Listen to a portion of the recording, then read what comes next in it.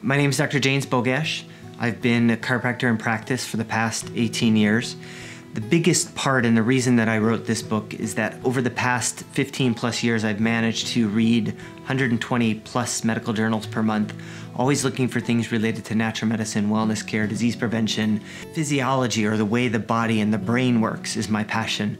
And unfortunately, there's a huge gap between what we know in the research, what I may have read this morning, and what happens in a typical doctor's office, specialists included. That may include your neurologist. There may be something that was published today that is very impactful for you that your neurologist may not come across for another 20 years. So part of that frustration is what brought forth the writing of the book and the Migraines and Epilepsy website, so that I can educate people and they can learn how to protect their brain. One of the biggest points of confusion I get with both the website and the book is that patients don't understand why we have migraines and epilepsy in the same context.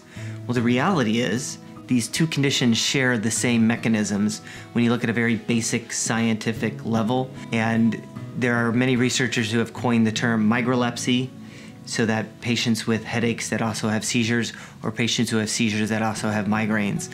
The beautiful thing about that is that the changes that you make to help your brain for one condition will help with the other. It's not like there's a single treatment for this one or that one. Many of you probably already know that a lot of the treatments used for migraines are anti-seizure medications. And so why would you use an anti-seizure medication for a migraine condition unless the two had some very basic things in common? One of the problems with the way we treat both migraine headaches and seizures is, from a mainstream medical standpoint, their goal is to control the symptoms, to stop the headaches, to stop the seizures. And when we do, we high-five each other and we're happy and we're excited, we pat each other on the back. The reality is those treatments have done nothing to fix what the underlying problem is. It's very frustrating for me because very rarely do doctors have that discussion with their patient about how to improve brain health. If you improve the health of your brain, that is the most important thing that you can do, regardless whether your seizures and headaches are controlled or not. Even if they're controlled with medications, the underlying process is still occurring. You need to understand that there's long-term damage to your brain by merely controlling the symptoms and not fixing the underlying problem. If you're having seizures or you're having migraine headaches, there is something wrong with your brain. And it doesn't mean that you've got a deficiency in Topamax or Depakote or Keppra. There is something fundamentally wrong with the way your brain cells are functioning. The reality is you are experiencing brain damage every single day for the rest of your life. Some of the changes that you need to do are simple. Managing stress can be a major challenge for people, but it has to be on the list. If you're a smoker, you have to quit. There's few things more damaging for the brain than smoking. Exercise. If you do the right type of exercise, it can do wonders for your brain. And 45 minutes on the treadmill 3 days a week may not be what you need. One of the differences in what you'll find here is that it's very comprehensive.